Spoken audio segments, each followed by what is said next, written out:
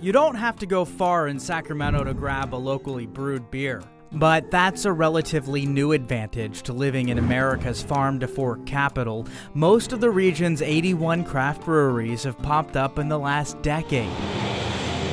The Big Stump Brewing Company's one of them. For myself, I like that we get to be creative. I like being my own boss. Alex Larrabee is their brewer, owner, and a member of the region's Brewers Guild. There's been a large proliferation of breweries, both in California, Sacramento, and nationwide.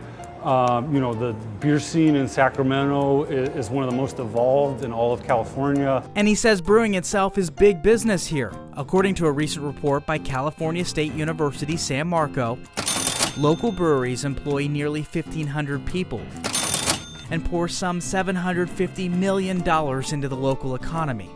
Now, I wanted to find out what's being done to keep up that momentum around the industry. So I visited Mike Testa, who heads Sacramento's Tourism Bureau.